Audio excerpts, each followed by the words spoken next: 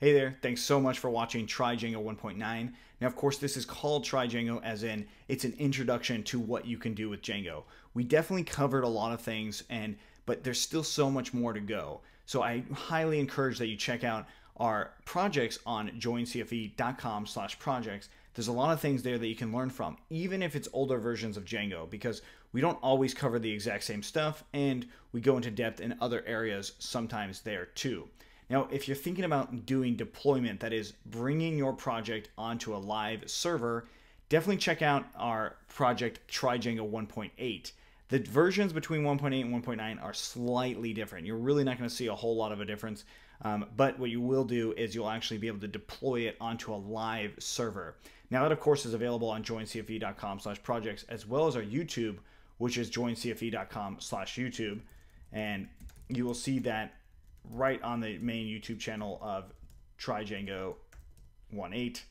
So you can check it out here, and it's towards the end of it, so you could even skip a lot of Try Django 1.8 and just jump into the development part, and I believe it's around like 35 or so as far as the video is concerned.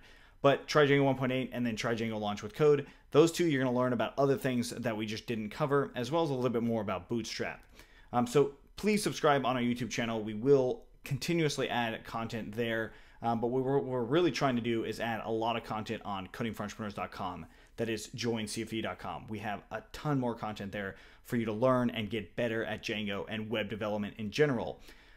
Our goal is to make it easier for you to build real projects and get them out there in the world, because that's what it's all about, is out there solving problems by using software and technology. So this introduction is exactly that. It's just an introduction to a whole new world of building rich web applications that can also help build rich mobile applications, which is something that we do as well.